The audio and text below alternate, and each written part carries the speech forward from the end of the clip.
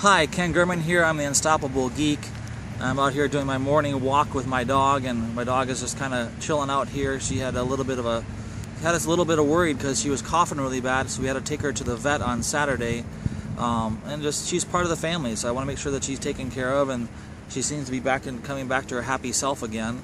She doesn't really like the antibiotics that we should be giving her, but you know, that's life. What I want to talk to people about, and this is just one of my big irritations, is that there are so many people that bitch, whine, and complain all the frickin' time. And I don't know how the hell you ever expect to be able to welcome anything new in your life when all you ever do is bitch about what you don't have.